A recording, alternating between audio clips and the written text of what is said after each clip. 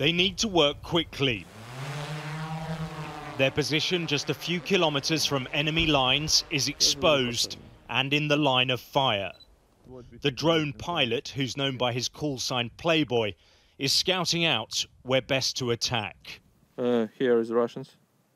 Here he's going to the trench. You see? Yep. You can see him moving around. Yeah.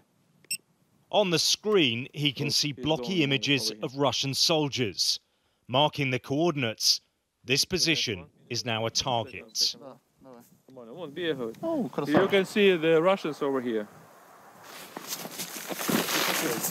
That's incoming. But they are taking huge risks. Whilst they can see the enemy, the Russians also have drones. Get down. And they can be easily spotted. This is dangerous work, but without this eye in the sky, Ukraine's artillery crews would be firing blind. Further back from the front line, troops from the unit, a volunteer platoon called Carlson, which includes foreign soldiers, load up with ammunition. It's going good. We're pushing them back and they're falling back. Unfortunately, they're destroying everything as they go. With winter on its way, the fight for Kherson has become more desperate. Ukraine eager to take advantage of its momentum and Russia's retreat.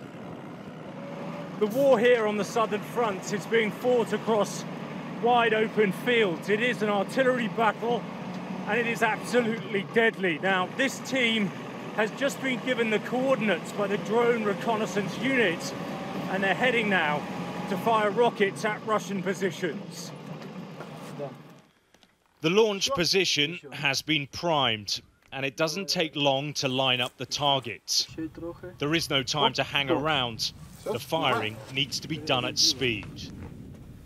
Слава Україні! Вогонь!